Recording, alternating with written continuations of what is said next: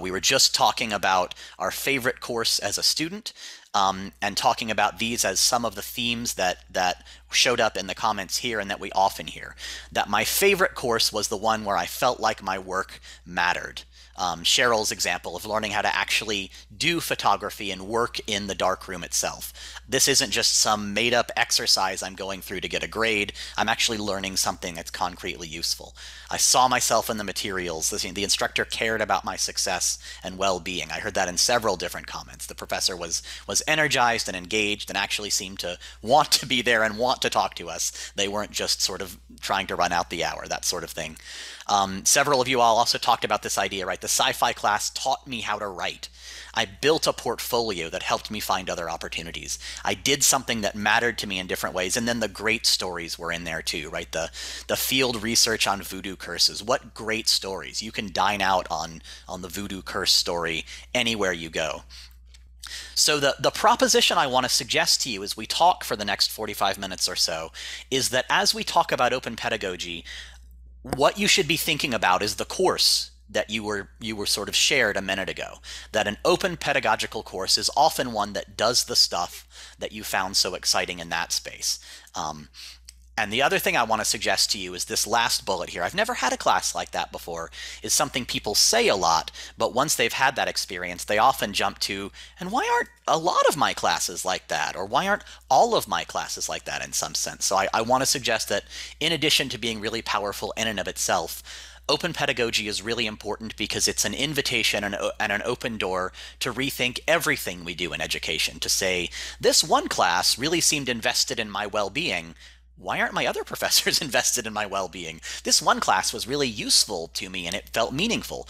Why was this other class, different and didn't feel useful and meaningful in different ways? So open pedagogy as an invitation to do better, right? That's a lot of what makes me excited about open pedagogy in particular. So let's talk a little bit about what we mean when we discuss open pedagogy. And to be really sort of comedically simplistic about it, I'm going to break this into a discussion about open and then a discussion about pedagogy. And let's start with the open stuff, because open education is obviously what we've all been talking about over the past few years. And I want to acknowledge at the outset that when we talk about open and open educational resources and similar, we often talk about that free plus permission framework, that open education and open pedagogy should be free and also come with a set of permission to do new things. And as we talk about open pedagogy, we shouldn't lose sight of the importance of the cost issues that we've been focused on for the past several months. Cost remains really, really central to all students' well-being. It remains really, really central to making sure that the most marginalized and disadvantaged students can compete on a more level playing field. Cost matters, of course. I want to suggest, though, that an open education program that stops at cost, that says the only thing open education is really good at is making cheaper textbooks, I want to suggest that that approach that stops at cost is not likely to be successful in the long term. It's going to run into some really significant issues. And I have this quote from David Wiley here that sort of underscores that a lot of administrators and funders are starting to ask the question, why should we support open education when we could just pay for everybody's textbooks, right? We could just go to the publishers and pay for an all-in inclusive access automatic billing model. And if cost is the only argument you've got, the publishers have got that one solved. They can tell you a really good story about that.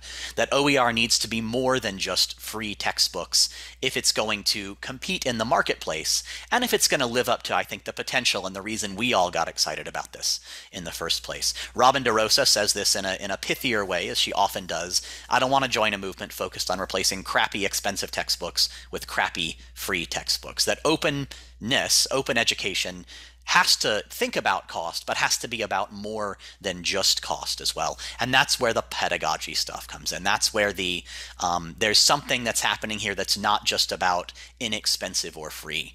And that's the part that's exciting to me.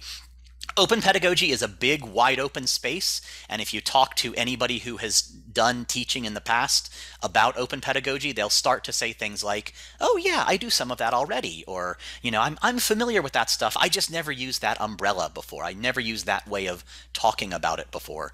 And so there's a sense in which the open science folks like to say that open science is just science done well.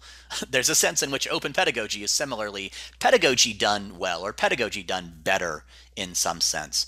So what I want to do as we talk about what the opportunities for open educational practices and open ped are is to offer some lenses for what we mean by done well or done better. What's different than the crappy free textbook? What can open do that's different in several ways?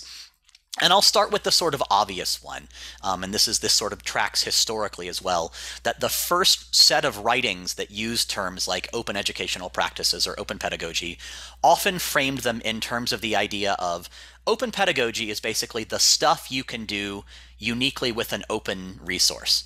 So if OER are these 5R permissioned resources, open pedagogy is the stuff that you can do with remixing, with revision, with redistribution, and so forth. And that's an important lens into open pedagogy. Ask yourself, how is an open textbook different than a closed textbook? How is an open data set available to be used and shared and engaged with differently than a proprietary data set, right? So open as open enabled is sort of the baseline. At least that's an important piece of it. And from that recognition grew a set of arguments that open pedagogy and open educational practices should help move us beyond what some people have called the disposable assignment, right? Or sometimes we talk about the banking model of education, where I'm the expert, I'm the sage on the stage, I stand up and I say something and you, the student, hear it, and then you write it down on a piece of paper, and I write an A on your piece of paper, and then you throw that in the trash can, right? What they call the disposable assignments, an assignment that's just there sort of to be exercised, to be intellectual calisthenics or something. And so people who advocate for open pedagogy often say that we can do better than intellectual stairmasters or intellectual treadmills or something. That there is some value in actually exercising your body and your mind, but there's more there, or there should be more there, than just running on the hamster wheel. So what are those other things? What can we do that's possible with open resources in the 5R sense, and that takes us beyond the disposable assignment in a lot of different ways? And the first is that people have often talked about the idea of a renewable assignment, an assignment that builds on something that's come before and that contributes out to the wider world in some sense, that's productive, that says let's do work that actually has meaning to the people involved and that actually produces something that makes the world a little bit better as well. So the Wikipedia edit-a-thons have been a really nice example of this, where people are invited to, instead of doing research and writing a paper about it, turning it into the professor, getting it back with a grade and throwing it in the trash, they go out and they do some research and they update Wikipedia so that our public sources of shared information are improved, are made more lively and exciting with photographs, are made more inclusive by highlighting voices and perspectives that have been underrepresented and marginalized, by doing work that makes the world a better place in that sense. In my own field of scholarly communication, there's a project called the Scholarly Communication Notebook that invites students to do exactly that. If they're in an LIS course, they do some research, and instead of producing a paper or taking a test, they create a new resource for teaching people about a particular area of scholarly communication. So accessibility case studies, or equitable health information, or bibliodiversity, or whatever it is that gets you excited about the topic. Build something, learn something, and then share something in a space where other students and other practitioners and learners can benefit from that thing. So that's the sort of the productive pedagogy lens, that open pedagogy is about replacing disposable assignments with renewable assignments that make the world better by sharing the fruit of student labor. That's the first lens. There's a second lens that's sort of related to that I'm calling constructivist pedagogy, which is about explicitly really engaging with students' lived experiences and the things they're passionate about, and then doing work that changes the world, not just by adding something to the commons, but by actually engaging with the lived experiences of students and the world in which they exist. So taking a course where you're asked to do some research about poli-sci or a recent issue, and write a paper about it, and turn that into preparing students to write op-eds in the New York Times is a nice example of this. Thank you, Cheryl, for dropping the links in there as well. I appreciate that. So we're doing something that's not just making something, but constructing something that builds on the specific humanity of all the people in that space, and that makes a difference in the part of the world that matters to them a lot, right? I'm a student who wants to be a musician when I grow up, and so I'm going to find a way to have a course assignment that engages with that natural interest that I already have, and helps me build something that's going to make the world of music better in one way or another. That's sort of the constructivist lens on that thing, on that work. A nice example here is the localization work that has been done in open education communities directly. So I love this Great Ontario Business Textbook Sprint as an example. We're going to take an existing textbook that's very generic, and we're going to make it more meaningful for a specific local community. So the eCampus Ontario example in particular, what they do is they have taken US-centric textbooks. This is a textbook on business administration in the United States, and they talk about dollars, and they talk about Washington, D.C. as the locus of laws, and it's very U.S. contextual, and they Canada-ize it. They say, what if we took a resource that's pretty good, and we spent our time and labor making it better, but particularly better in our local context. So we who are trying to learn about business administration in Ontario will have a resource that really reflects our interests and our perspectives. And you could do the same thing in my state for a North Carolina perspective. You could do the same thing down the road at North Carolina Central, that's an HBCU, and say we want to really center the experience of the students at an HBCU. You can localize and customize in a lot of different ways, and they're all really nice examples of taking the time and expertise and labor that we pour into courses and making them meaningful in the specific context of the students that are engaging. I'll suggest to you that most of that work that involves localizing and engaging with students' lived experience is not going to come with an open license. So it's going to be useful to have some sort of guidance on the copyright stuff there. So I'll point to this Code of Best Practice and Fair Use for OER as one resource for thinking through the legal issues. I'm a lawyer in the rest of my job, and so I will talk about law forever if you don't stop me. So I'm going to step away from the legal stuff now. And thank you, yes, Cheryl, for sharing that WikiEDU resource as well.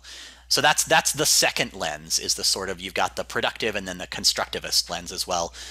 A third really important lens for open pedagogy is to talk about open pedagogy as pedagogy that is explicitly tailored and flexible.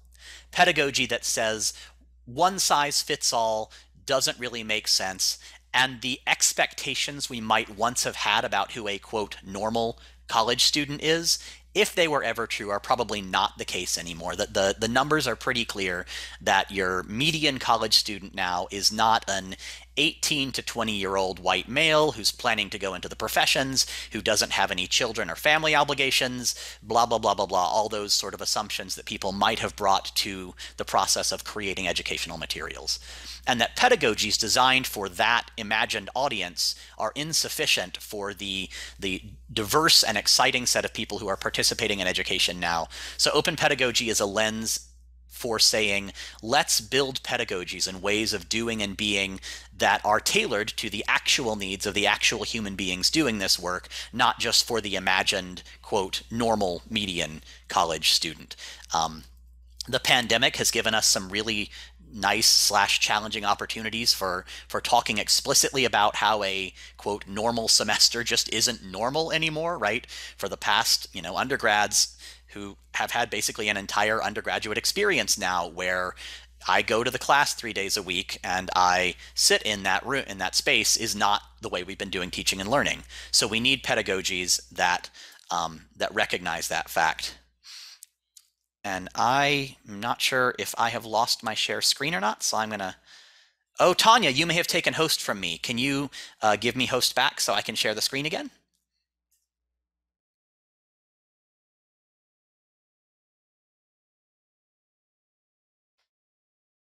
I am the host now. Thank you so much, Tanya. Share screen. Let's return to these slides. Sorry about that delay, everybody. And thank you again, Cheryl, for adding the links in the chat. So, long story short here, we have especially needed tailored, localized, flexible pedagogies in these moments of disruption around COVID-19.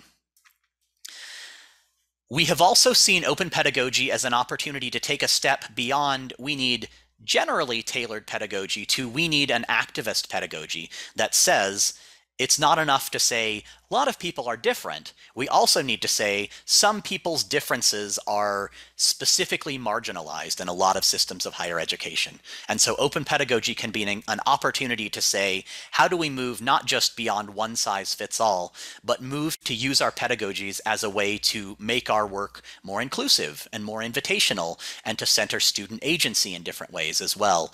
So I'll point just quickly here to Lambert's work in terms of a social justice framework for open education.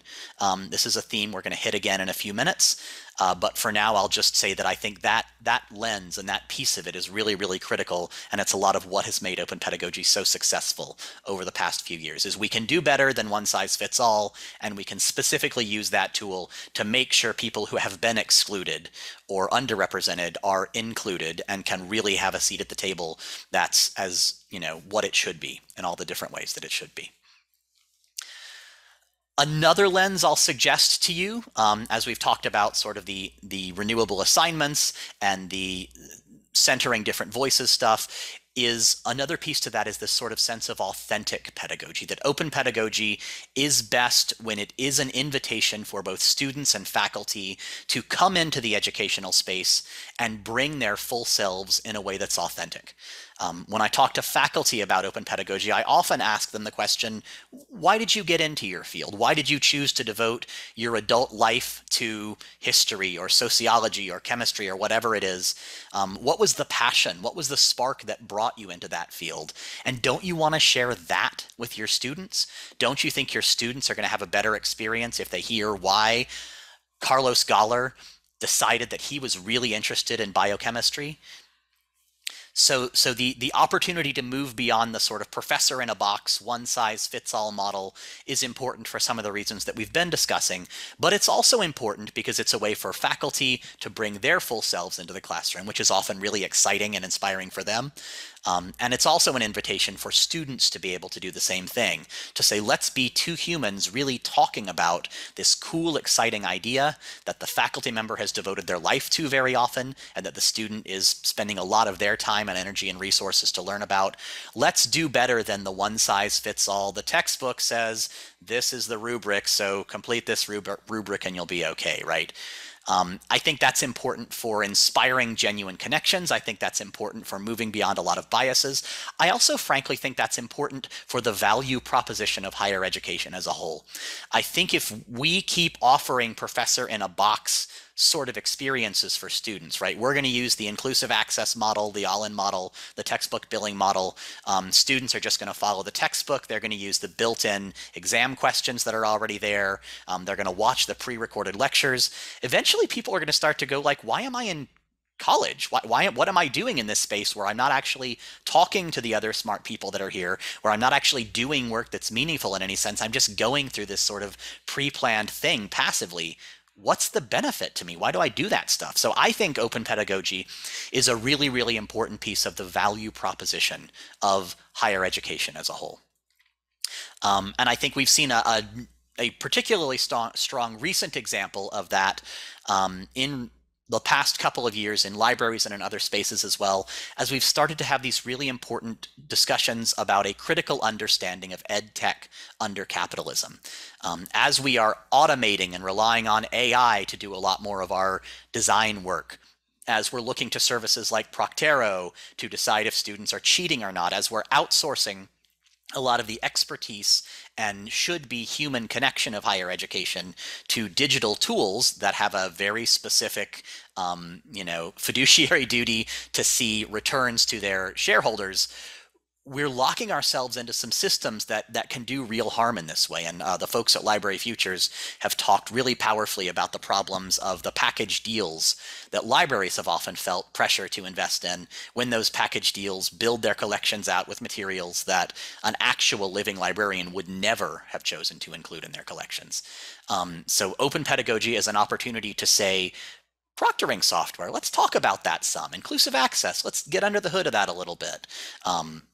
I think that piece of it is really, really critical, whether it's about privacy, whether it's about the digital divide, whether it's about all the ways that our experiences can be mediated by tools that may or may not be fit for purpose in different ways.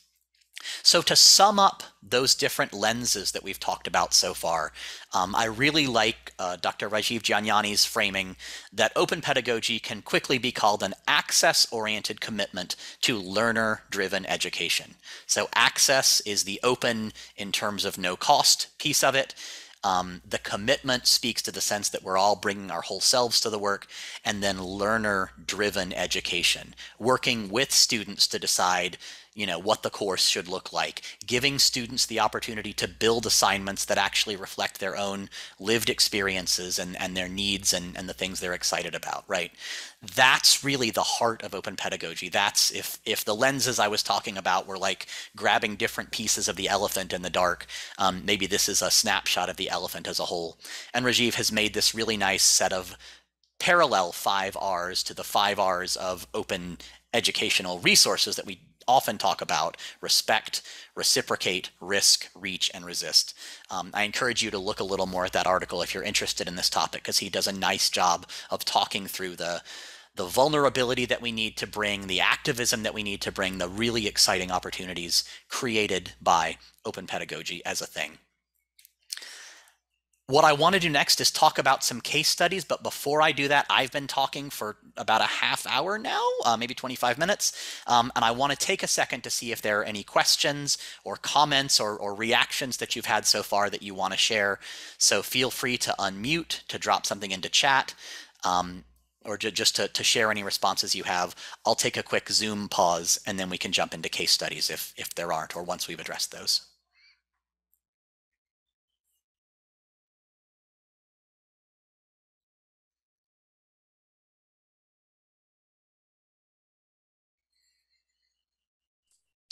Will, if you could give maybe a 1 to 2 sentence definition of open pedagogy, how would you do that? Yeah, great question, Cheryl. So I shared Rajiv's definition because I think it's a pretty good one. And we use the lenses because any single definition often misses stuff unless it's this like 50-word compound sentence. But I think it's the idea of education that, let's see how to put this, centers the humans involved to do work that is meaningful to the lived experiences of those people. That's maybe a different way of saying what Rajiv has said, but a sense that we're bringing our whole selves into an enterprise, and that the work we're doing is meaningful, not just sort of in and of itself, but in some extrinsic way, either because it's about building a portfolio out, or because it's about doing work that feels meaningful to a person in their community, etc. How's that, Cheryl? What do you think, or what would you add to that? No, that's great. When I was doing research on this, I kept seeing that there was no common definition of open pedagogy, and I just wondered if that's evolved since I've done that research. That's a good question. I mean, so famously, the essay that everybody reads in the Open Pedagogy notebook famously starts out by saying, it might seem reasonable to start with a definition of this thing. We're going to resist that for a minute. And I think that part of that is because this is still an emergent discipline. Part of it is because there's a lot that fits under the umbrella, and you don't want to push people out. Without going too far afield, I think the open education community has been grappling with competing definitions or competing priorities maybe that have led to some lost opportunities and even some bad blood. And so I think there has been a sense that we don't want to get too prescriptive about it for fear of missing an opportunity, or of saying, well, not you don't have a place in this space. So that's a long way of saying, no, Cheryl, I think your research is exactly right. There are people who have tried to sort of put a put a ribbon around it in different ways, but I don't know in the same way that Hewlett can say like an open educational resource is blip, blip, blip. I don't know that that's out there for open pedagogy in the same way. Really good question. Thank you. Any others before we jump into some case studies?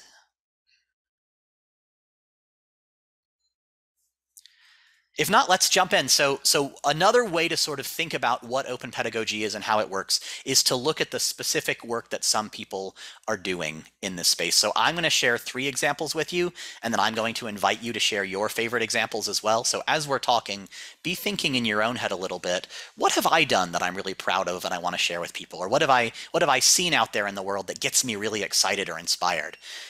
So I'll again seed us with a couple of examples, and then we can go from there. I'll also say that as we think about open pedagogy, there are a lot of really, really strong resources out there. I mentioned the Open Pedagogy Notebook a moment ago. That's a really nice space where Rajiv and Robin, 2 people that I've mentioned today, write in some depth about their thinking in this area, and then it just gathers a bunch of different examples of case studies. Here's how we did it here. Here's how we did it here. Rebus has a really nice guide to making open textbooks with students. There was a really good book published a year or 2 ago called Open Pedagogy Approaches that's mentioned here. And then more recently, this Open Pedagogy Project Roadmap out of Penn State, I think is just outstanding. I think it's a really, really nice framework for thinking about and talking about and really doing these issues, that you could almost sort of read something in the Open Pedagogy Notebook and then find another example in the Open Pedagogy Approaches and then put it into practice using the roadmap. There's a nice sort of life cycle there. And thank you, Cheryl, for sharing those in chat as well. So I'm going to share 2 or 3 with you here. I'm going to be excited to hear yours as well, but there are tens and tens and tens, if not hundreds and hundreds of these out there for you to see across all fields, across all disciplines, across all institution types, and so forth. But I'm going to start with a friend of mine and a colleague I really admire a lot, Heather Maselli at Roger Williams. She teaches a course called Core 101, which is it's the Gen Ed science course at Roger Williams at her institution. It's required for all students, so you get a lot of non-majors in this course, so you see a lot of science anxiety. A lot of people who go like, I don't really think of myself as a scientist. I don't really know how I fit into the world of science. I don't really feel like I have a place there, and now I have to get through this awful requirement. What am I going to do? That's the challenge they gave to Heather, and Heather responded in a really cool way with an open pedagogy project around this Core 101. As you can see, it's student-designed renewable websites, and what Heather does is she invites her students to pick a topic in sort of the current space of science, and you can see AI, climate change, DNA, and that sort of thing, and to develop websites about that resource. There's a link here if you want to know more about the project itself, but it's been incredibly successful in a really, really tough space. And I also wanted to say I'm highlighting this one in particular because when you start talking about open pedagogy, a lot of people in the humanities and in upper level courses very quickly see themselves in this work. Oh, of course. Well, I'm doing literature for graduate students, and I love the opportunity to develop new literary resources. But a lot of people in the sciences, and especially the hard sciences, often have a little more trouble seeing themselves in this work. And a lot of people in those intro level 101 classes say that sounds like an awesome boutique course for 7 students, but I don't think I can do this for 25, 50, 100, 200 students. How do I tackle that one? And Heather has given us a really nice model here. So one of the most important things that Heather does is she has really nice scaffolding in this space.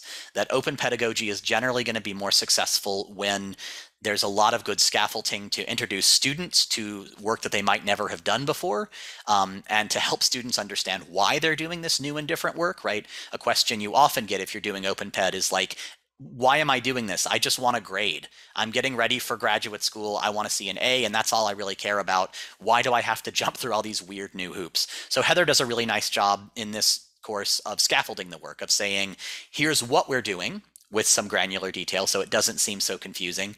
Here are the things you need to know. These are the steps that you're going to take. And this is why I think this is the best way to learn this material and to demonstrate your understanding of this material.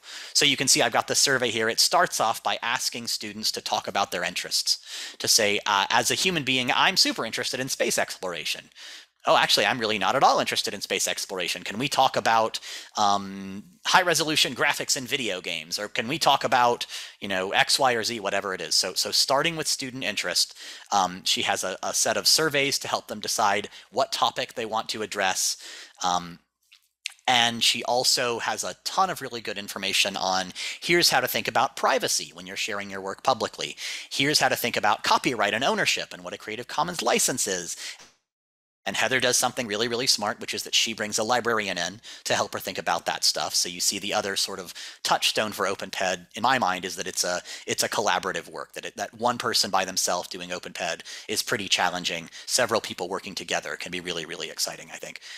So Heather has this problem, addresses it through core, and has really nice scaffolding for it in a lot of different ways. And you can see the sites now. These are from 2020 because these are just the last ones I pulled. But the sites are beautiful. They're well done. She's also been really intentional about making the assignments renewable in the sense that not only are they public, but one option students have is if I come in 2022 and I'm really interested in AI, an option for me is I can take the existing site and improve it and update it and change it. And that might be going into the literature and saying, oh, actually, there have been 5 new studies that really need to be incorporated here. Or that might be saying the search engine optimization is terrible on this site. I want to help in that way, and I want to bring new graphics into it. There are a lot of different ways to contribute and demonstrate your understanding of what this thing is and how to communicate this thing. But the renewableness is both the publicness, the interest drivenness, and also the opportunity to semester over semester build on the work that's come before. So that's Heather's project. It's a really, really good one, I think, and I think Heather thinks. The students also think this, and the data also bears this out. Heather has done some assessment of her open pedagogy work, and I am sharing some of it here. She presented at OpenEd last fall and talked some about the great changes that she's seen from students in terms of their confidence, right? Going back to the science anxiety I mentioned a moment ago, but also in their actual ability to apply the concepts and solutions in their daily lives. So students come in not really sure why they have to be here, not really seeing a place for themselves, and not really understanding why this is worth their time, except as a hoop they have to jump through. And they're leaving understanding the substantive stuff in new and important ways, having demonstrated their understanding in a way that was exciting to them, and feeling confident both about their understanding of the materials and about the value of the materials to their day-to-day lives. So what a really, really nice example of taking a major challenge. How do I deal with a bunch of students who don't really want to be here in the first place and making it exciting and meaningful for them? So that's one nice example from a colleague. My second example comes from closer at home. If you've ever heard me speak about OpenEd everywhere, you've heard me sing the praises of Maria Gallardo-Williams because she's amazing and a rock star. She was somebody who worked with folks at my institution very, very early in our alt textbook program to develop chemistry materials. Maria also started out with a challenge.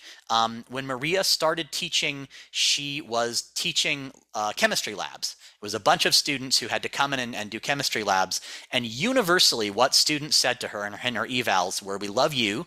Your passion is obvious. You're concerned about our well-being, and that means a lot to us. We hate your textbook. We're trying to learn how to work in the lab, and you're giving us a physically printed document that tries to explain how to do stuff. What a waste of our time. What a waste of our money. Surely there's a better way to do this work. And she said, I'd love to do better. What do you want? What would make it more useful? And the student said, we want videos. If we're going to try to learn how to run this piece of equipment, we want to actually see how to do it. She said, that sounds awesome. I don't know how to make videos. I'm not a movie maker or a cinematographer or even very technically knowledgeable in a lot of different ways. So what she did was she developed a new course that was grounded in working with students to create what she calls her smart videos. And this is student made. I'm going to lose the rest of it, but it's basically working with our students to create videos. So instead of just going into lab and learning how to use this particular device or that particular device and then going about your day, the students learned how to use, demonstrated their knowledge through explaining to other people how to use, and also created a set of videos that are available to all students, first on campus, and then to a wider audience as well. The students worked the cameras, the students did the narration, They used social media to talk to their friends about what the videos should look like, and they got back pretty clear, like, just show me how to do the stuff, don't have any cheesy puns or bad music or whatever. And it was really transformative for her students in the first class, and then for students going forward as well. It's been really, really exciting to focus on creating these videos in a new way. The other thing that Maria has done is she has used that original class, right? Students still come in and do a version of that work that's iterative, to develop another set of resources as well. She's worked with her students. I have the dancing chemical reaction space here just because she's always doing cool stuff. But she took those videos, which had been like, go to YouTube and watch the video, or come into the lab and scan the QR code on this particular machine, and the video will pop up on your phone. And she turned them into VR experiences. She turned them into a way to, put on the VR headset and actually be in the lab and have the experience of moving through the space and turning on this machine and running this test and that sort of thing as well. Like Heather, she did some assessment, and she found that the students using first the videos and then the VR had a better experience, not just a better experience than with the textbook, but students actually got better grades and reported more confidence doing chemistry lab stuff using this resource than they do with having a TA in the room and actually help them with the stuff. So really, really nice assessment outcome that came from that stuff. A really, really cool project here, her organic chemistry lab, virtual reality. And then a couple years back, all of a sudden, everybody at our institution and most other institutions found themselves unable to physically come into the chemistry labs. And so what a godsend it was. What a lifeline to be able to use this virtual reality version of chemistry labs when it wasn't physically safe to come into the physical spaces. And it's made Maria kind of a rock star. She has they've written a lot of really great stories about her in a lot of popular media. A ton of peers at other institutions reached out to her and said, hey, you're the professor with those VR chemistry labs. We can't use our labs either. Can we borrow your stuff? And of course she said, yes, it's all openly licensed. Please use it however you want. Improve it, add new videos, continue to do that iterative stuff that makes open so exciting in the first place. A really nice example of productive pedagogies that started sort of focusing on one problem and have become really, really powerful at a global scale in response to the global pandemic that we are still, of course, wrestling with today. So those are two examples I wanted to spend a lot of time with. I'm quickly going to gesture to the fact that OpenPed also works really well when it's done across institutions. So Melanie and Carlos here have been working with the Rios Institute on an open learning community. This is one quick example of developing community where the outcome is not necessarily a first-year undergraduate student completes their work at the end of the semester and we're done with everything, but it's actually about bringing open pedagogy to the way we do teaching and learning and training for our faculty members in different ways. So sort of doing open pedagogy for open pedagogy people, as it were. This is another one I could spend a long, long time on if we had the time for it, but I want to zip through it pretty quickly right now because we have about 15 minutes left. But I share it just to share that open pedagogy fits really well in a standard semester-long course, but there's no reason you can't do open pedagogy in a libraries workshop, in a professional education training, in a conference presentation, in any context that you wanted to. So it's adaptable in that way in a lot of really cool ways. So before we start to talk a little bit about outreaching and engagement for a few minutes, I wanted to take another pause here and invite you all, if you'd like to share an example that you're really proud of or inspired by, I'd be excited to hear that as well. As I say, it can be something that you've been doing and you have been just waiting the whole time going, that's cool, but I want to tell you about mine. Or it can just be something that you read about somewhere and you thought, oh, that's neat, I want to know more about that one. So who, if anybody, would feel comfortable sharing an example of open pedagogy that has been inspiring or exciting to you?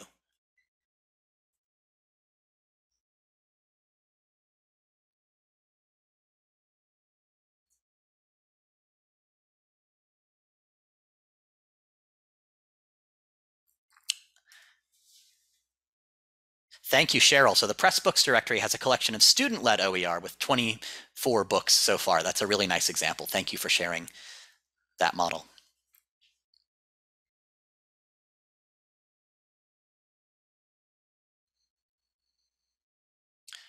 Well, I don't want to put anybody on the spot. If you decide to share other stuff in chat, that's totally cool. Or maybe 6 months or a year from now, you'll be up here in the next version of this session talking about the cool stuff that you've been leading. Quickly, I wanted to share a couple ideas about how to get started with this work on your own campus because there are a lot of different ways into it. And then I want to take a minute to talk about a new program that the Open Education Network is launching so you're familiar with that. And then I'm going to leave a few minutes for questions and discussion as well if I do my job right. So quickly, I want to suggest to you that open pedagogy can be a part of your program in almost any number of different ways. I'm going to identify 4 or 5 more common pathways, more common ways to bring open pedagogy into the work that you're doing, but they are not the only ways for sure. The first sort of pathway for bringing open pedagogy into the work that you're doing that I want to share is as a sort of natural connection with work that's already happening in one way or the other. So I've got on the left here the first professor that at my institution we ever worked with on a Wiki EDU assignment came out of a coffee with a professor who was just frustrated. She was going, I've got this new class, it's on globalization and migration.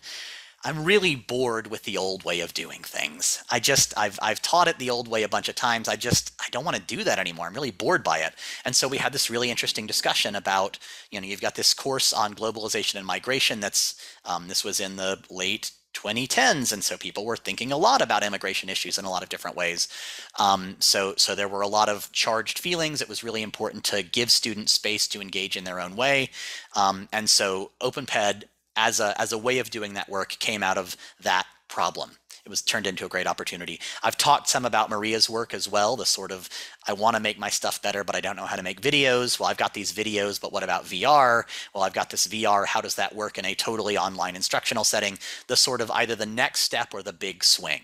You're talking to an individual faculty member or somebody in a department who needs a solution to a problem or needs to be re-inspired. That's one way in, is just through the opportunistic existing relationships that you have. The second way to engage with open pedagogy is a little bit more intentional and integrated, is to say, when I roll out the newest version of my open education program, this is going to be an item on the menu. And this is something you see, I like BC Campus presents it in a very visually appealing way, so I've got them. But there are a lot of programs that say, come do open education with us. And here are 5 different ways you can do that.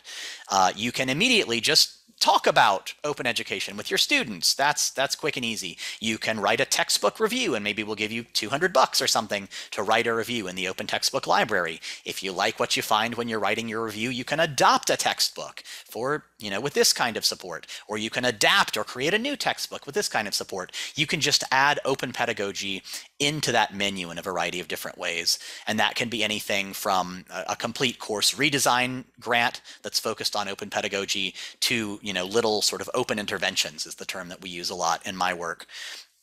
That is really the lowest barrier to entry. So it can be opportunistic, it can be integrated. There's also, I've seen a lot of folks have great success with doing some sort of open pedagogy event. I'm sharing this one because I like this sort of structured public introduction from the OE Global folks, the Open Pedagogy Summer Adventure Launch Party. They did this summer adventure, and it was kind of a summer camp thing where they invited instructors to spend the summer with them, watching videos, getting their hands dirty with the actual materials, having deep conversations about what they want out of education. So in addition to the build it into the menu that already exists, or the offer it as an option to a particular person in a moment of need, making a big to-do about it and saying, like, this is a cool new thing and we're going to throw up the big tent and there are going to be fireworks and all sorts of good stuff. That's a third way to do it, is to start with a big event.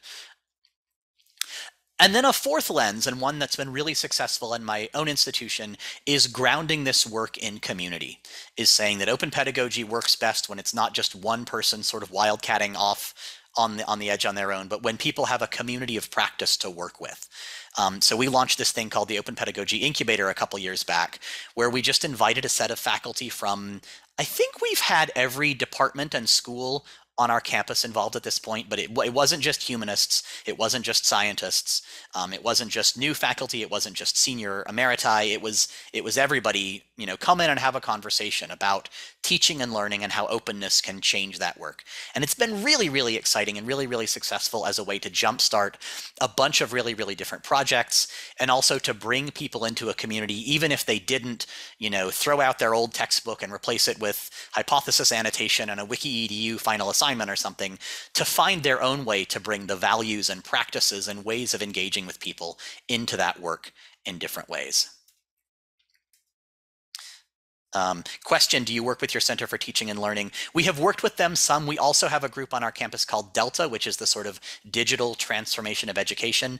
They have also been really, really good partners, and our bookstore has been a pretty good partner in some ways as well. But no, a Center for Teaching and Learning, Faculty Excellence, those are natural and really, really powerful partners. I mentioned Maria a couple times. She's actually taken a new position as our head of the Center on the Scholarship of Teaching and Learning. So she's now an inside person in our Center for Faculty Excellence that's been a really good partner in this stuff as well.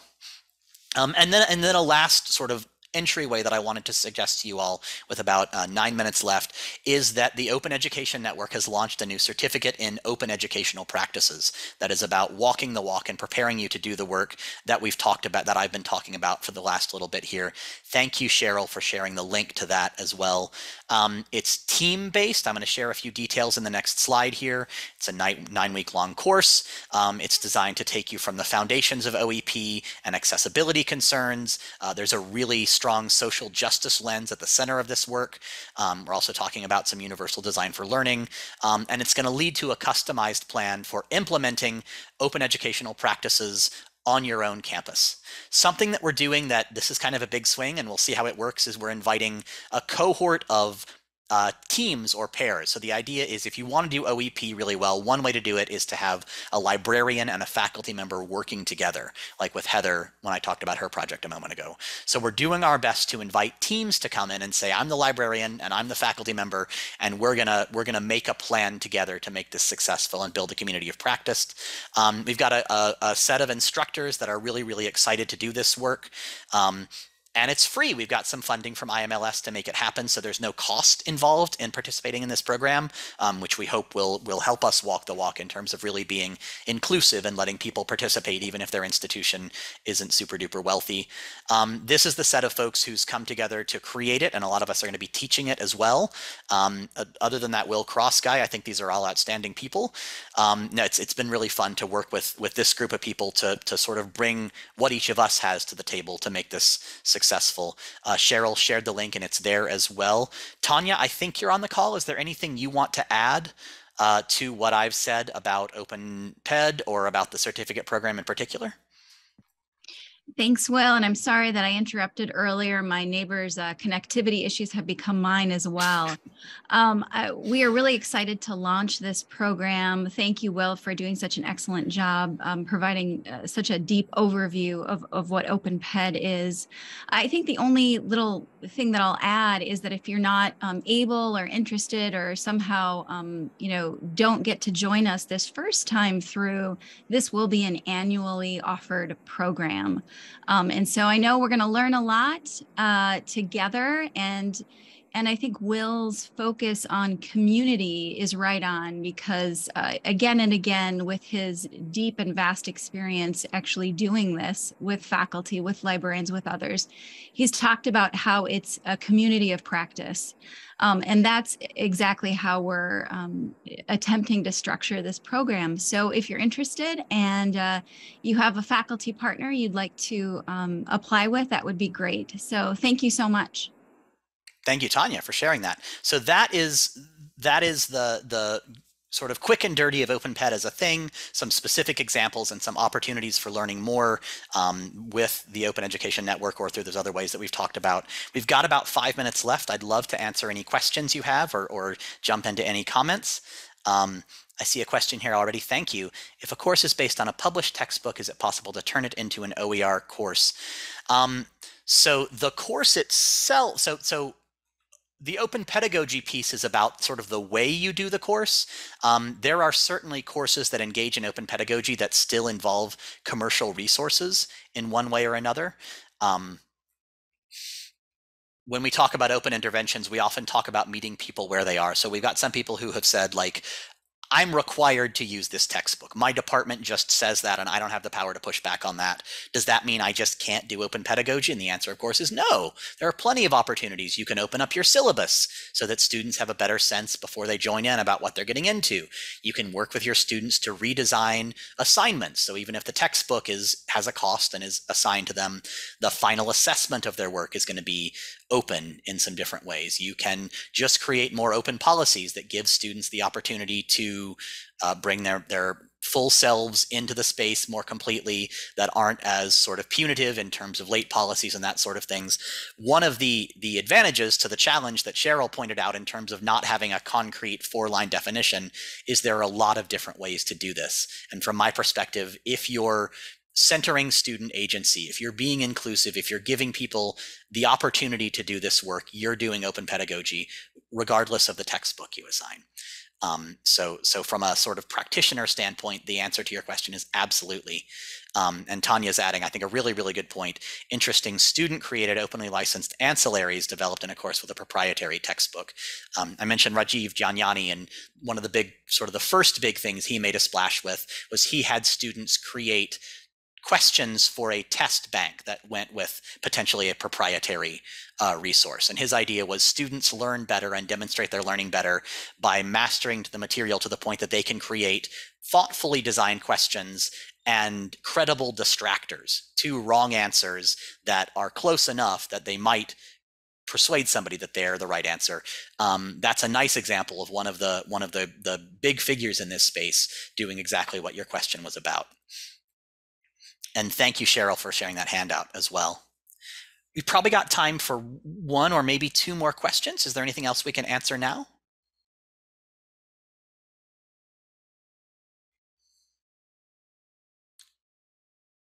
Yes, so an instructor with that textbook will be qualified to apply for the OEN program. Absolutely.